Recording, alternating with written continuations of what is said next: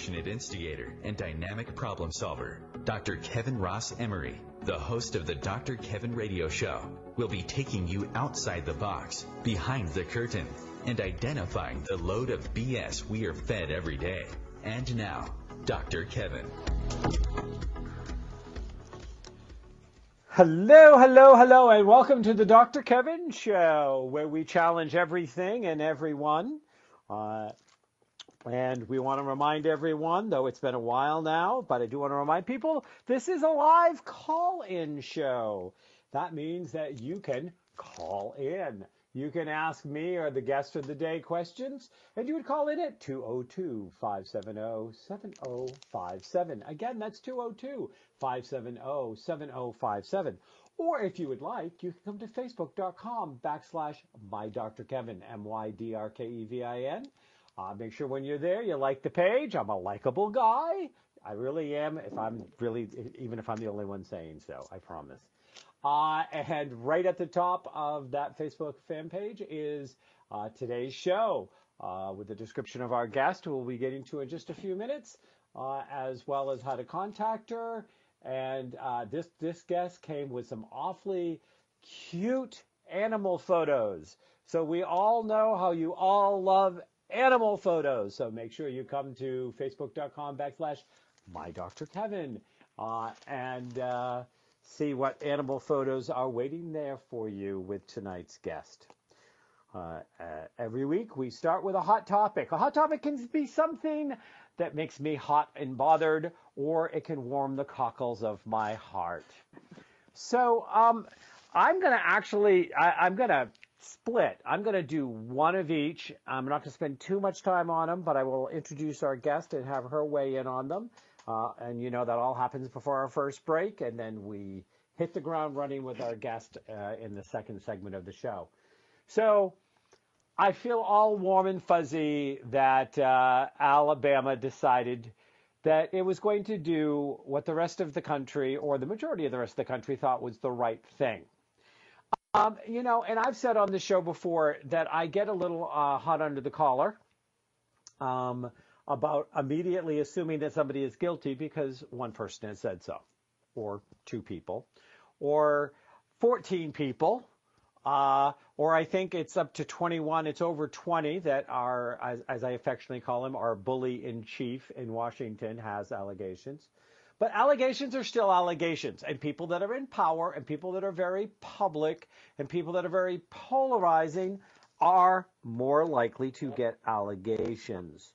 So were all or any of those women right? Well, it's kind of a moot point from the election standpoint at this point, even though he is still claiming innocence and that he won't give up and he won't concede. But the one thing I do want people to keep in mind, that even if all of those women were making it up, even if they were all lying, and I don't think they were, and even key players in the Republican Party didn't think they were, and came out and said as much. But even if they were, this is a man who definitely crosses the line in the separation of church and state. He is coming in with a very fire and brimstone, or was going to come with a very fire and brimstone, old Bible-thumping mentality, and try to make all of us bend at the knee to the altar of his version of his God. And you know what? This is America. Not allowed. So that in of itself should have made him ineligible to go, because he was really clear. And his continual comments about that were racist, that were sexist, that, were definitely nutcase, what I call the nutcase Christians. Now, as you all know, I'm not calling all Christians nutcases, and I have said repeatedly that I think that those people who are true Christians need to get together and drum the rest of these nutcases out, because they give Christianity a bad name. So my warm and fuzzy is Alabama did the right thing. My hot on the collar is net neutrality. Now, it's not over. It's still going to be challenged. It's still going to be a fight. It's not going to change tomorrow. But basically, once again, our lobbyist-sponsored Washington is trying to make sure that the corporations and the people that write the biggest checks to them are going to get the biggest benefits, whether it's in this upcoming proposed tax cut or whether it's with net neutrality, where big companies would then start to be able to play us for pawns and all sorts of games and take the internet out of the hands of the people. So when are we going to call Washington on its hypocritical, biased, lobbyist paid for load of crap? It can't be soon enough. Yesterday wasn't soon enough. Last year wasn't soon enough. Last decade wasn't soon enough. How much longer are we going to tolerate it? So those are my hot topics. Now I'm going to introduce tonight's guest, and she gets thrown in. She gets to comment on one or both of them until we go to our first break. Lucky her, right? None of my guests ever get warned what we're going to talk about, so they're hearing it as you are. Tonight's guest is Mary Ellen Walsh. Mary Ellen Walsh teaches calm, assertive, conscious pack leadership. I'd send her to Washington, but I don't think there's any real leadership going on up in Washington. So how would you create, maybe we should. With her unique ability to understand a dog's language and teach humans to begin to think like your dog, Mary Ellen helps regular people forge lifelong relationships with their dogs, thus erasing frustrating and sometimes dangerous behavioral issues. I'm going to see if it works on skunks. Then we could send her to Washington. Since 1983, Mary Ellen has worked one-on-one with thousands of families with dog behavior problems. With more than 30 years of experience, Mary Ellen is a renowned canine behaviorist and champion AKC breeder. Mary Ellen teaches her conscious pack leadership techniques in private sessions and group classes. She is also available to speak about issues related to dog behavior as a radio, television, and media guest. So, Mary Ellen, welcome. How are you today? Why, thank you, Dr. Kevin, and thank you for that very warm introduction. I truly appreciate it. I love getting my word out on dogs, and as you said, that pack leadership thing is very important. That calm, assertive. This can be done. This can be taken care of. So I appreciate the opportunity. Thank you, Dr. Kevin. You are welcome. So we've got about 5 minutes left before our first segment ends. So you get to weigh in, though. You get to be put on the spot like all my guests. So choose one or both. What do you think of the hot topics today? Well, I think that they are indeed certainly what's circulating around all of our lives these days. And I think that it's very, very cumbersome. I think what happened in Alabama is what needed to happen. There was this whole series of events, as there always is in life, that kind of cascade in and out of life that create situations to happen. I'm rather a firm believer in that things are as they're supposed to be. I think it's overwhelming, quite frankly, Dr. Kevin, to all of us in all walks of life, hearing the accusations being made about so many people in so many different industries, right, wrong, or indifferent. The level of hurt and pain that's in the country now for so many reasons. And then, of course, it's the constant 24-hour news cycle that we're all caught up in. I read something today, and it was back when, we all grew up, and they were talking about the 60s and 70s and how we could all go outside and play and run and bang our knees up and fall off at swings and not wear helmets to ride bicycles. I don't know. It in some ways, our lives are so sanitized. I mean, we have at least a constant information. So to me, being in the world of dogs and working with them on a level that's intuitive, that really is beyond language, is so exciting and it's exhilarating, and I think it keeps me being 6 years old. I'm certainly tuned into what's going on in the world in Washington, D.C. and around the country. I would love to see us, if in some way we could become, I'm not sure we ever were, more united than we are now. I think it's heartbreaking. And the bipartisanship and the anger, Dr. Kevin, the anger that's happening is very, very difficult for us. And I hope soon that we can change the flow of energy in our country. But I think that what we have to do is to have a sense of more love for who we are as a country. Because I'll tell you something, I would stop to help anybody, regardless of color, age, gender. We're together. I had a radio show, and my ending every day, every Saturday was, let's go out and do the right thing. We're all connected to each other. Well, and I think that one of the things that we put up with, we tolerate, and we shouldn't. And we shouldn't tolerate it anymore, and that we need to get out there and we need to speak in a united voice was, it was the united voice in a way that got our bully in chief elected. Because the only thing the united voice ever agreed to on this country was Washington had to change. They saw him as change. Enough people saw him as change to get there. Now, change is not always good, but everybody wanted it. I think, I've read, I'm a person who meditates. I'm a person who takes time. I'm a person who thinks about empathy. And I remember growing up in a time, right, wrong, or indifferent, but our country, and not to sound, sort of flag waving and, as you said, Bible thumping, but it goes beyond that. It goes beyond trying to love one another. I mean, I'm sure you're experiencing what I'm experiencing in terms of just even being out on the highways and driving. People are, the anger that's coming out of cars, I never remember people tailgating like they're now doing and banging on their horns and frustrating and in frustration. I think that I call him the President of the United States because he is the president. And I think that if I name-call him, what's the difference between my name-calling him or bullying and name-calling any other human being? I tell you, I have a code about that even with the animals. People look to me for direction, for professionalism, and for knowledge because it goes way back. I started this actually when I was 6 years old. And when I was in the process of breeding my Labrador retrievers and showing them in the show world, there could be, and horse people will tell you something very similar, that people can stand around the edge of these show rings and cast such terrible comments about four-leggeds.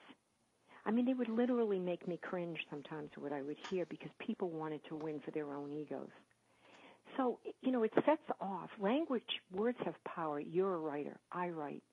So I'm really looking to write the most succinct sentence I can in as few words as possible. And I want to put my magic out there in a very positive way. I want to leave you feeling like, wow, how soon can you come back? Because we've legitimately worked on a situation together. And in my world right now, in my universe, it's with dogs, puppies, which I have a lot of experience working with puppies who are sending people off into the stratosphere with frustration. And teaching them about the stages of the development of a puppy's life. Now, if I said, oh, my goodness, I don't think I've ever seen a more arrogant dog puppy in all my life, do you know that that would be it? That puppy forever in the minds, because I'm an expert. So they would say, she said my dog is an X. And that would be it. So I even when they ask very pertinent questions about a dog, if I find a dog is what I used to be called as a kid was stubborn, and I used to say, I'm determined, right? So, and that's what I'll say to people. He's a very determined puppy. Let's go with it. Let's work with it. And that's what I'm trying to do now. Like when this happened in Alabama the other day and what's going on now with the whole Mueller investigation, and I'm thinking to myself, too, as a business person, what is this costing us as American citizens on either side of the aisle, right, in terms of the tax dollars we're paying in? That's frightening to me that we're paying in to cover up people's transgressions. There's a fund for this, and we're paying millions of dollars to bail people out that have made advances on other people. I mean, that's a real act of aggression. And here's what I'm trying to do. I'm trying to stay centered in an empathetic viewpoint, of the world while keep protecting my own spirit. But recognizing one of the things, Mary Ellen. Yes. And I want to put this out. I'm surprised actually we haven't had break yet because it usually comes in very quietly. Then suddenly no one can hear us anyway. So I know it's going to happen any minute. And there it is. We're going to be right back with Mary Ellen Walsh. And we're going to be seeing about dogs, and we're going to do a very quick wrap-up of the conversation we were having.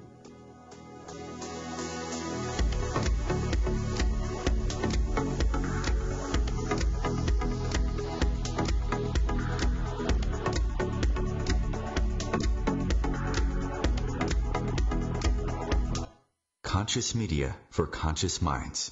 OMTimes. Have you ever wondered how to change your love paradigm? The secret key is finding a love partnership, not just a regular connection. How do you find these? Through conscious relationships. Ascending Hearts Dating is a dating site for people like you that believes in second chances and a different type of spiritual connection. Try Ascending Hearts for free today at ascendinghearts.com and change your love paradigm. Ascending Hearts, the premier dating community for the spiritually awake. Tune in to The Practical Intuitive, Mind, Body, Spirit for the Real World with me, host Robin Fritz, Mondays at 2 p.m. Pacific, 5 Eastern. I'll cover personal and business intuition, animal communication, mediumship, space clearing, past life regression, shamanic insights, energy healing, soul choice, and more, all to help you tap your own intuitive and healing skills. No ifs, ands, or buts. Mother, Mother Ocean. Hi, I'm Jimmy Buffett. West Indian manatees are one of the most unique animals on Earth, and we're still finding out so many new things about them. But manatees are endangered, and many of them are killed or injured each year because of watercraft collisions or other human activities. You can help save these gentle marine mammals. For free tips on what you can do, call Save the Manatee Club at 1-800-432-JOIN. Thank you.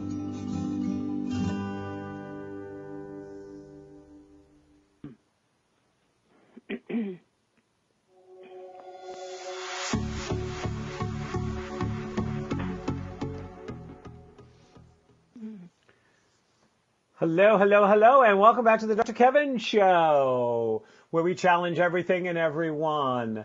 And we are on with today's guest. We're going to be jumping in just a second. I do want to wrap up. We were kind of in the middle of talking, and I looked at the clock, and I knew that the time was going to go up any time now. There was something you said I wanted to respond to. And one of the things is Mary Ellen, is as we're kind of going back and forth, breathe. I need you to breathe. Breathe, honey. So that I can respond to some of what you say. If you put 10 things down, I can't respond to 10 things by the time I get to them because I forgot the first 8. Okay? Okay, Dr. Kevin. Sounds good to me. Yeah. So I did want to make a comment, and then we're going to get on to taking us outside the box with our animals and the work that you do. And it refers to my calling our president, who I do call our president, but I do call him bully in chief. And there is a simple reason why, which is I am a huge advocate about bullying. And I speak about it all the time. And the first thing you have to do with a bully is identify that they're a bully. And their office should not protect them from being identified they're a bully. That's not name calling, it's identifying.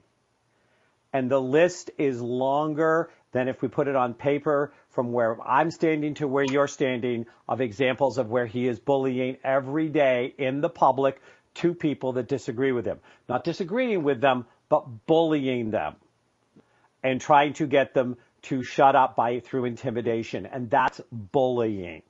And we cannot not call a bully because that's what allows them to get away with it. So there's a difference between name calling and identifying an inappropriate and negative behavior that I don't want children to look at and think is okay. I don't want any child out there to think that the language he uses and that gets repeated and the way you treat people is a responsible, respectful way to treat somebody. And I work with a lot of children, and I've been working with children for almost 30 years. And when you don't say anything, you're telling them it's okay. Does that make sense? Well, Dr. Kevin, it does, but there's a whole percentage, half of the country that doesn't believe that the president is a bully, and I think that on both sides of the conversation, people have opinion about that too, because we can go back through our history on both sides of the aisle and find people that were most dishonest in their political dealings and their personal dealings while in office. So I think that, but when we're talking to each other, I think publicly, I think it's wonderful to have conversation, certainly, and discussion about it. But I think that I think we said enough, frankly, because I've expressed my opinion on it. And I would like to go further in discussing what with the dogs and what. Absolutely. And I don't want to turn this into a political show, but you made a point that I felt like I wanted to respond to and not leave it out there in the airwaves.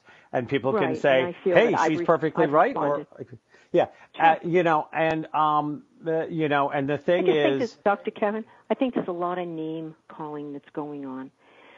I mean, you see it on Facebook. It's all through Twitter. People jump to conclusions. Assessments are made before many times facts are actually in. And I think on both sides, we are fatigued. I know I am here in the Northeast, and I know that my client base is as well. People are, please stop, everybody, just sing, okay? Just accept an award. And on the other side, like you said, don't preach religion to me. This is America. I would like to make my own decisions and come together in community with people of other races, other ethnic backgrounds. So that's who we are. That's what's made us. Absolutely. The country we are. And love this country. And I love this. What I love? This discourse, that you and I can have a conversation like this and talk about it. It's great. Best country in the world. Absolutely. And I would defend your right to say it as vehemently as you would deserve my right to have free speech. Absolutely. So speaking about free speech, and I want to tell you, I loved what you said about identifying a dog as arrogant or stubborn, and now that they're left with that impression in their owner's mind. What you said was so close to things I've said about dealing with children. Like, watch your words with children, and and take something like, maybe you want to call them stubborn, but let's call them persistent. Let's call them determined. Let's talk about how to channel any energy into a positive thing. So when you said that, I got all warm and fuzzy, because I was like, I love that, don't I? A kindred soul in puppy indeed. and kitty land. Yes. It's so very true.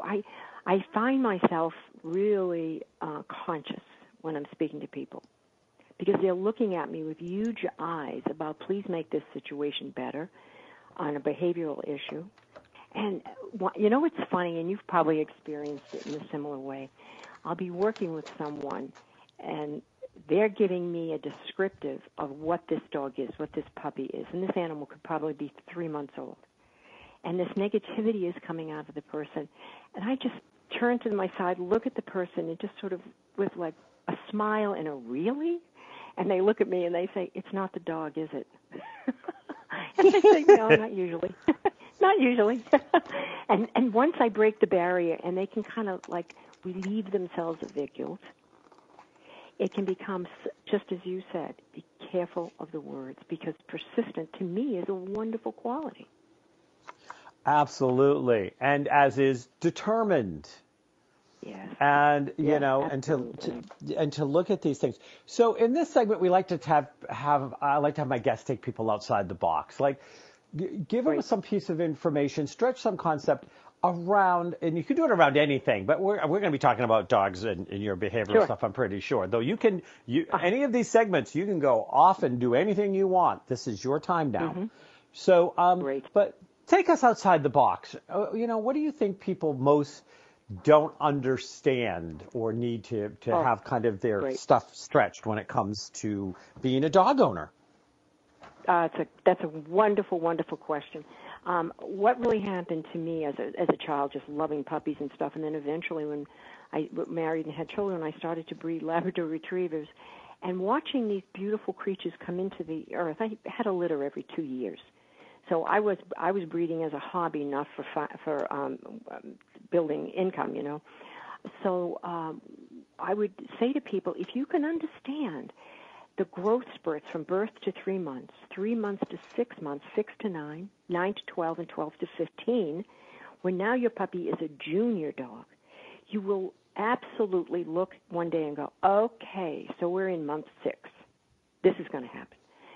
And when suddenly we realize they grow in the same capacity but at a much more accelerated rate than as our kids do. So it's important. You have to stimulate the brain. Outside the box, I would say to people, please, let's think about using your dog's brain. We can walk him to Canada. He will not be as tired if we teach him a few tricks, meaning learning to sit and to stay, to learn to absolutely control himself or herself, and to self-soothe, meaning take a toy, take a bone or something, entertain yourself for a while, puppy. And I think, as I'm hearing myself speak, I'm thinking this must be running in a similar vein as it does with children. When I raised my sons, I had no desire to have their calendars filled all the time with after-school activities. Didn't want it. I wanted them to have free time, to go outside, to really be able to play, to learn music, which they both did on their own. And outside of the box, another one, Dr. Kevin, is please, if you are fortunate enough to adopt a dog and have the means and the desire to do so with a rescue, certain qualities people say, see, he was abused. And I will say to people, what do you mean abused? And they say, look how he kind of shies to the side. And I'll say, that could simply be DNA. And then they look at me kind of, quizzically and say, well, what do you mean? And I say, well, he could be born that way. It's a very sensitive soul. If he was a human, he'd probably be a poet, a painter, And so don't necessarily assume that traits you see in a dog are a result of abuse for this reason. We then, as human beings, for the most part, have kind hearts. We've rescued the dog for many reasons. But when I look at this dog and I think I need to really coddle you, I am doing the dog a very big disservice. So my attitude toward a rescue dog is, yes, whatever. That was yesterday. This is today. And I certainly have my share of pain. And at some point we could sit down and discuss those stories. But let's get on with it. Let's go. Let me teach you how to retrieve. Let me teach you how to sit. Let me teach you how to go for a ride in a car. And, it sounds obvious when I say it, but it is not. And then when I'll say to folks, do you want to get a puppy or do you want to get a more mature dog?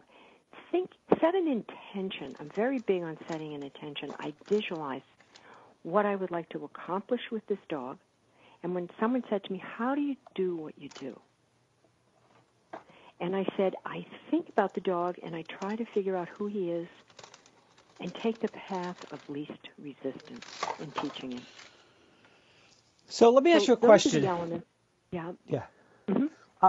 So let me ask you a question, because I know we're going to be going to break again in a second. I keep my eye on the thing. But so would it be fair to say, and I don't want to put words in your mouth, that if you're dealing with a dog that, let's say, had some trauma in his past, like a rescue dog, and you say, okay, well, we're going to move forward from here, and we're going to teach him how to, do this, and we're going to engage his mind. And I will ask the rest of the question when we get back, because the music just started. We'll be right back with Mary Ellen Walsh, who is a dog behaviorist.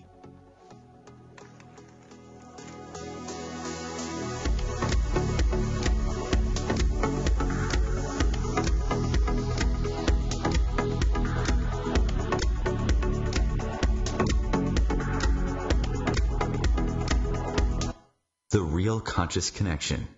OMTimes Radio. IOM FM. The number one reason girls drop out of school in sub-Saharan Africa is lack of access to feminine hygiene products. The Pads for Schoolgirls Project, an outreach of Humanity Healing International, is changing this paradigm by setting up sewing programs at schools, teaching girls a vocational skill, while producing the reusable pads that help keep them attending classes. The girls pay it forward by making and giving pad kits to other girls in need. To learn more, visit humanityhealing.org. Humanity Healing is where your heart is. Hi, I'm Kelly Fox, host and astrologer of The Astrology Show. Each week, I'll give you access to the current transits, which are a valuable tool that provide astrological information to help unlock the potential each of us has. Understanding the stars can help steer us in the right direction to make better informed choices. So if you're wondering what's going to happen in your week ahead, be sure to tune in to the Astrology Show for guidance, Mondays at 9 p.m. Eastern Time. This is why you work so hard to pay the mortgage. Because home is more than four walls and a roof. It's that porch swing on a summer evening. It's everybody over for Sunday dinner, and your family sleeping in their own beds at night. Making Home Affordable is a free government resource that can make paying the mortgage easier. Call 888-995-HOPE or visit makinghomeaffordable.gov. Good night, Mama. This is why. Brought to you by the U.S. Treasury, HUD, and the Ad Council.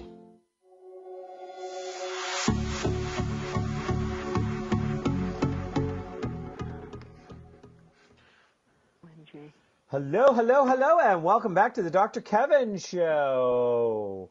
Remember, we are a live call-in show. You now can call in at 202-570-7057. That's 202-570-7057. I am here with Mary Ellen Walsh. She has worked with thousands of families with dog behavior problems for over 30 years. She's a renowned canine behaviorist and champion AKC breeder. Say that fast 3 times.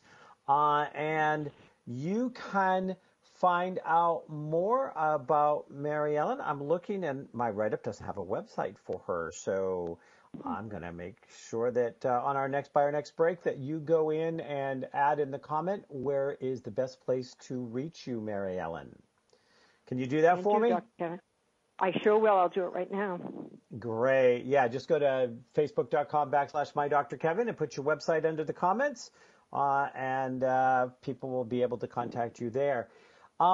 You were talking about, the end of our last segment, you were talking about how, that if a dog maybe is a rescue dog, has been abused or had some kind of trauma, you still you don't want to coddle them. You actually want to encourage them to do things, to interact, to train them and engage their brain. The question I was going to ask you is, I know that sometimes when I work with kids, that when kids have had a trauma or has something going on, giving them something that they can succeed at actually helps them with the healing process because they feel better about themselves. Do you think the same is true of dogs? I do, 100%, Dr. Kevin. 100%, yes. We move past them being more internal and consumed with fear, or however it manifests themselves, right? And then I start to one of the things I do with dogs is I'll pick up their tail, even if it's a bulldog with a kind of a stubby, propped tail. The very nature of a dog carrying its tail a little higher than, and certainly between its legs, gives it more confidence. It allows the dog almost to breathe. So, yes, I agree.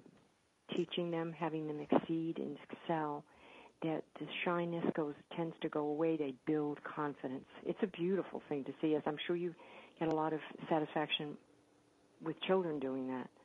Well, yeah, children and adults, I work with both. But, yeah, for some reason, every time you talk, I keep on thinking about the kids that I've worked with through the years. But again, the same thing can apply to a traumatized adult, that you can do that. So this is the segment that's called Behind the Curtain. This starts with a little quiz. We see if you can answer the question or not. Are you ready? I am indeed. What movie did this line come from? Ignore the man behind the curtain. That's like name that tune, Dr. Kevin. My brain goes into reverse. Ignore the man behind the curtain. Ignore the man behind the curtain. First thing that came to mind is Dorian Gray, but that's a door. Yeah. I don't know. The Wizard of Oz. The great and powerful Oz. Who? And in your case, this is very appropriate because I do this at this segment because what happened was the truth got exposed, which is what we talk about in this segment. A truth that is that's something that gets misrepresented, that people hear and repeat, but it's wrong. And of course, the truth was exposed by a dog because Toto pulled the curtain back. Oh, that's true. Oh, that is true. I see. Okay. Yeah, Toto pulled the curtain back and exposed that the great and powerful Oz was a shyster from Kansas. And so, where would you like to pull a curtain back? Something that you hear that just sets your teeth on edge because it's an urban myth or a legend, or it's something that everybody says is the right thing, and you as the expert knows it's not, or that it's misrepresented. Oh, so many things. For one, that you really shouldn't start teaching a dog till they're 6 months old. It's just a huge urban myth. And it circulates. And and another lovely one, if you're a cat person, is that cats cannot be trained. Cats perpetrate that themselves. They send that message. We cannot be trained. So we humans repeat it and believe it. Isn't that another one? Bichon Frise, and forgive me, Bichon Frise breeders and owners, they're lovely. But there's a myth that circulates that you cannot house train a Bichon Frise. So people have one sponge just to clean up the pee in the house from the Bichon, it's not so. So these myths like this circulate in the dog world as well, and they just make me chuckle. And I actually say to people when we're working together with a dog or a pack, I work with breeders in their packs as well, that when we're talking, if what I say to you doesn't say hello, to your intuition, then throw it out. Accept only what comes in, and it feels like that's right. That fits. That feels good. I believe that we have that truth in us, and that element of like, this is going to be okay. And when you bring that to the situation, and you must, I guess, Dr. Kevin, with the children too, when you see children that have been misdiagnosed perhaps, or given labels that they don't deserve. My heart breaks for situations like that. Oh, absolutely. So we're not going to get me started on that, or you won't get a word in for the rest of the show. Okay. So what I do want to find out is so let's correct that myth. When is an appropriate age to start training a dog? Great.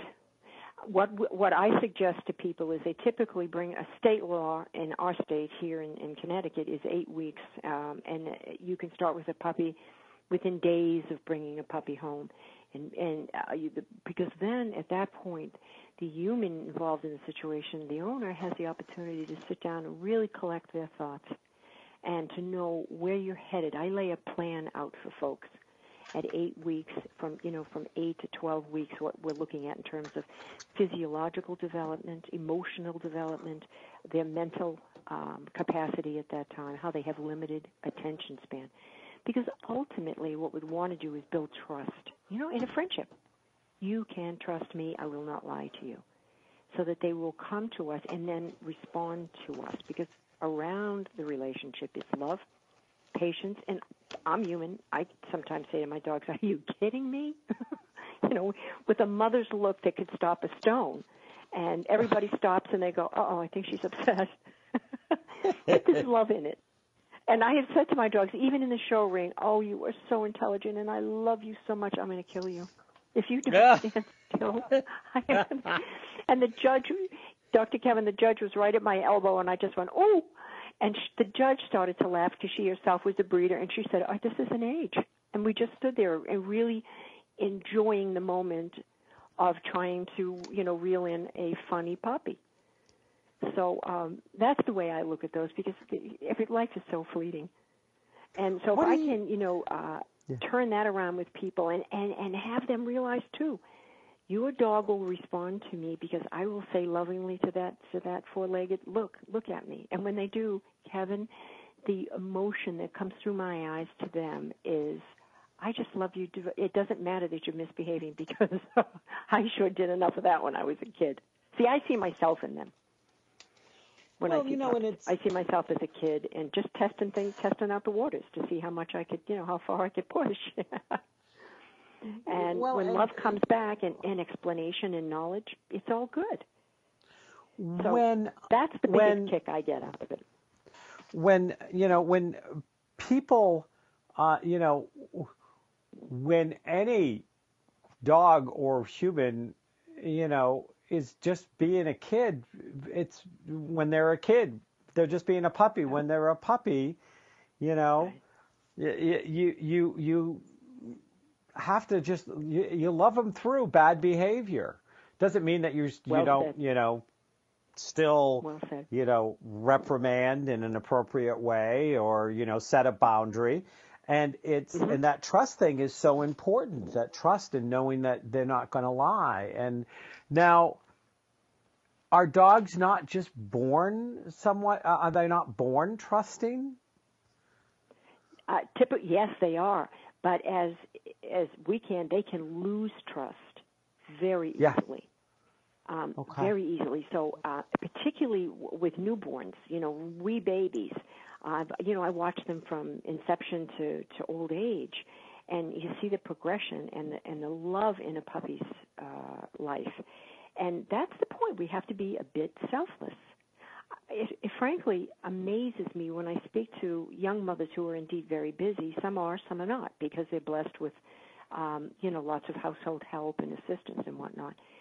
But a newborn pup at about 8 weeks, which is a little more than newborn, but not really realizing they're on the planet yet, it takes time.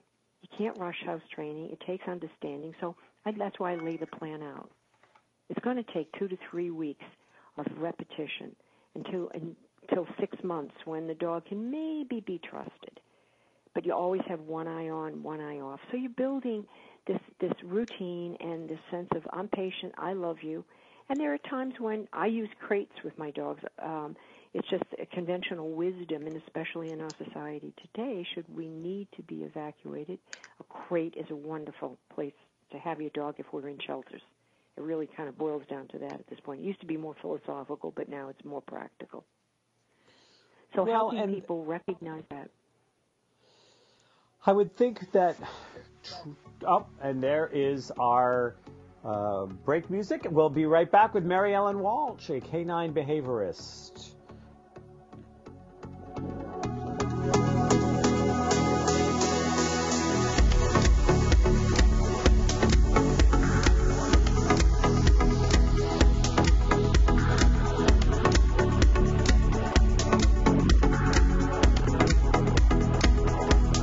Feed your soul with waves of consciousness on OMTimes Radio. Host your show on IOM-FM, the radio network of OMTimes Media, one of the more recognized brand names in the conscious community, and is backed by the extensive marketing reach of OMTimes. Hosting a show on IOM-FM immediately connects you with our extensive dedicated community. Eros Evolution is where sexuality and spirituality meets. Join me, clinical sexologist Martha Tara Lee, on Eros Evolution on Thursdays, 4 p.m. Eastern on OMTimes Radio. Every 2 minutes, an American is sexually assaulted. The majority of victims know their attacker. It could be your friend, your neighbor, or someone you met at a party. If you said no, it's rape, and it's a crime. This is Christina Ricci with RAIN. Call the National Sexual Assault Hotline today at 1-800-656-HOPE or visit RAIN.org. That's RAINN.org. Brought to you by RAIN and this station.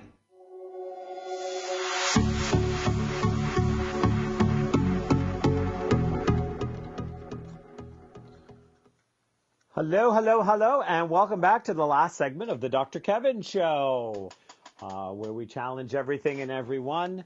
We try to bring you some new perspectives, new ways of being, some new ideas. Remember, this is a call-in show. If you are the owner of a dog and you're confused by some of their behaviors, or you wonder how to be a better dog parent, now is your time to ask expert Mary Ellen Walsh. You can call in at 202-570-7057. That's 202-570-7057. I'm sorry, 202-570-7057. You can also come to facebook.com/MyDrKevin. If you leave a post there with a question, we will get an answer for you. And she has put her website on there, which is thinklikemydog.com. That's thinklikemydog. I'm sorry, Dr. Kevin, to interrupt. I just realized I typoed my own website. It is www.thinklikeyourdog.com. Oh. The my dog. Oh my. I don't know. I'm sorry. Typo. Okay, so you're going to go in because I can't delete those comments. I can only hide them, but you can delete them because you made them, and then you can just so that is www.thinklikeyourdog.com. I have put the correct one in, but I need you to get rid of the other ones for me when you get a chance. The other thing is, Mary Ellen, when you, and there we go, and your website comes right up as soon as I do it. It shows up with a picture of that beautiful dog that you have. I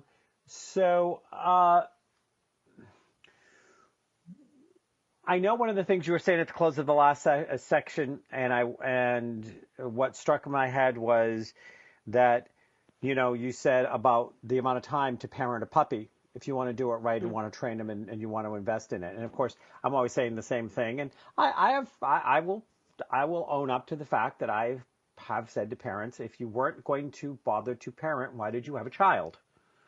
And the same would be true of a puppy. It's not like that you get a cute, adorable puppy and then go, why is this puppy engaging in such bad behavior? Well, maybe because you're not being a good parent to it. Maybe because you're not giving it that stuff.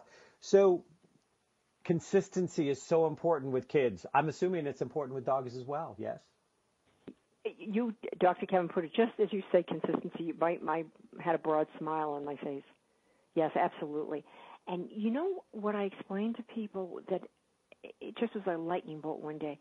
And I said, when you think about it, consistency will help you as well. I was a child that just innately just did not want routine in my life. It didn't want schedules. It was just something that emanated from my young soul. And now I find out, because dogs taught me that schedules are lovely. It teaches me I'm safe, I'm secure. And then it has a benefit for the parents, as you mentioned, lovely term, dog parents. You do things approximately, not rigidly, the same time every day. And like you, I wonder, why do people have dogs? If you're not willing to do that. But what I found, and I like to teach people, is that what we teach our dogs, we teach as we do our children through example. My calm attitude, my enthusiasm for them, as you can hear in my voice, right, teaches them that they're well loved, that I will be there for you. And I say that to the children whose dogs I train when they act as if the dog is a nuisance. And I say, you have a choice. You can look at the dog that way, and maybe you're feeling a bit competitive with the puppy, and meaning it's taking too much of mom's time. And they'll say, yeah. And I say, but that's great. That's okay. That's a very normal way to feel.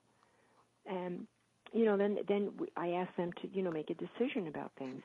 And these can be very young children, and I know I'm empowering them. Am I correct in that, Dr. Kevin, when I say that to a child? About the dog and helping mom and the gratitude for having the opportunity to have a dog. Well, and empowering the child, yes, and empowering that child in that they can be a pivotal part of the process. Mm-hmm. That this is not even that this is mom's dog, that this is a member of the family. It's a four-legged member of the family. And if you were to have a young sibling, it would be the same thing. And if you have an older sibling and you see sometimes they get frustrated because you might need extra help, it's the same thing. That puppy is just another member of the family. And it's going to have times when it needs more time and attention. Exactly. And I find when I'll say to the children, too, it's an I don't say this to children, I say to the moms, it's a wonderful opportunity for kids to take care of another living being and see the involvement, the time, and the energy it takes. And I have a saying to the kids. I go, look, you treat the dog, right? The golden rule, treat the dog the way you would like to be treated. And I say to them that, and I'd like your opinion. And these can be very young kids, 5, 6, 7. Because it seems as though the kids are very well versed. I mean, they're much more ahead in advance than I was at 6, and verbal. And they love to chime in. One little boy, I said, he was 4. And I said to him, what are we going to do about this puppy training, house training issue? He keeps pee-peeing on the floor, the puppy. And Mom was frustrated. He looked at me and said, put in a doggy door. I mean, with the family, everybody looked around and went, did he just say that? I think he was 5 years old. So this young boy at 5 one Saturday morning said, let's put in a doggy door. So maybe he had seen it on TV, or there was some way that he learned about it. Could be on computer these days. But everybody looked at me and said, we never thought of that. So they could, as we say, children say the darndest things. Yes. So I like to involve them in the process, and I say to them, your dog, your puppy does not know you're not dad or mom. They know you're human, and their nature tells them to follow you. They're followers. They are not leaders. So then I explain about leading from love and kindness and discipline. You have to be firm. You have to be firm, and you want to teach boundaries and respect, but you do that with example. And it's a wonderful learning tool for kids, pups. And I've worked with dogs, with children who have autism. They're on the spectrum, most often Asperger's. And it's a wonderful thing to see a child with Asperger's work with a dog, to work with this child. It's, to me, full circle.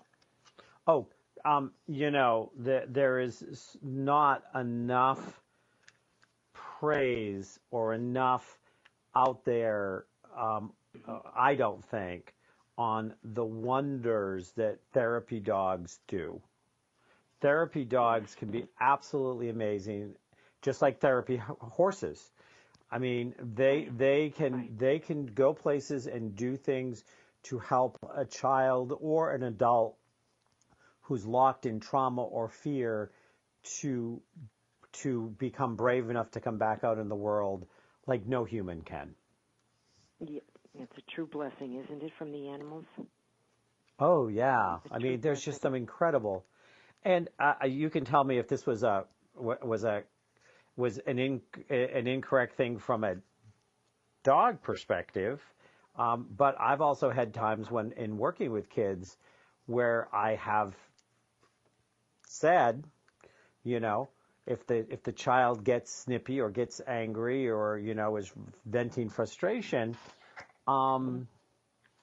but it's at the dog in an angry way or a highly emotional way, and I'll be like, I'll ask the child, do you like it if mommy or daddy or or big brother or sister talks angry at you or yells at you instead of explaining to you what you needed to do differently, or sometimes yells at you and it has nothing to do with you because they're upset about something else.